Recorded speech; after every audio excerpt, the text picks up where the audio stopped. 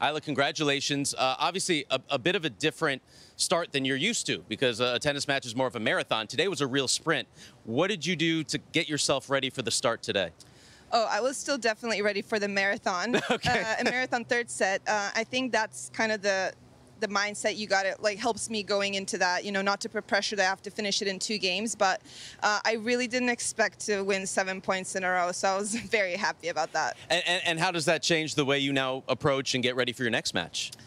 It doesn't really change anything. I was just thinking about it now, sitting here, that this was like a great warm-up. You know, I played 7 points and warmed up 30 minutes before that, so I was expecting to, you know, maybe go a little bit fatigued into my second round if I had won.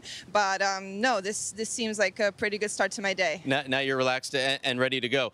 You've got a couple TV things going on. For us at Tennis Channel, you're one of the stars of My Tennis Life. And then you're also going to be in the new Netflix series for tennis. Tell me first about My Tennis Life, what that has been like for you filming that.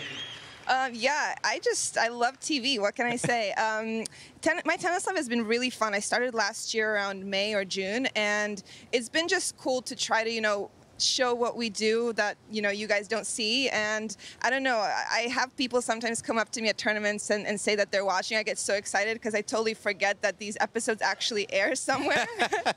So it's really nice to, you know, get that feedback. And yeah, and for Netflix, I think, you know, if it's anything like the Formula One, we'll be happy. So I'm excited to see everyone in it. What has that process been like, having cameras follow you all the time at some of these events?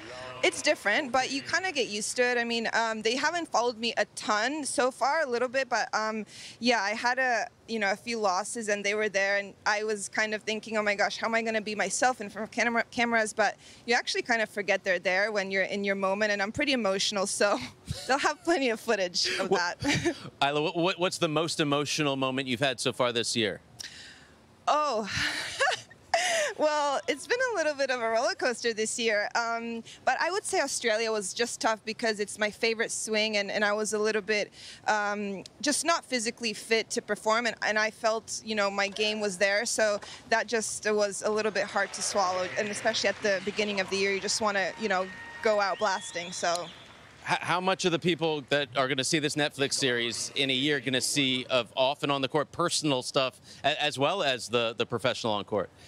Yeah, I mean, I guess it's how much you want to show. I feel like I'm pretty open in a way that, you know, especially the people around me, we don't really hold back much. I'm from a Croatian family, so there's not much filter going on, especially with my dad being around all the time. So yeah, I mean, hopefully I give enough where people, you know, can see the real me. That's fantastic. I'd love to see that. Is Hannah going to be a big star in this as well? Oh, she will probably like take time off of work just to make to the tournaments where they're filming. Of course she will. And Cruz.